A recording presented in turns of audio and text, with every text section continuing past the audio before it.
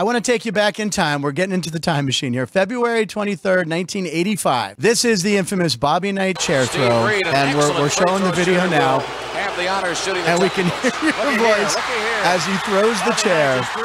Now, it was early. It was 5 minutes into the game. I think it was 11-6, Gene, Katie, and Purdue. Take us back to that moment and what the heck you were thinking when he threw that chair. Yeah, a couple of things that are somewhat ironic to me. I have probably been asked about the Bobby Knight chair game more than anything else in my career. 5,000 Major League Baseball games, and yet that is the one that gets me on shows like yours. And the second thing, everybody always says to me, including my students, well, what did you say? What do you mean what did I say? I just described what happened, okay?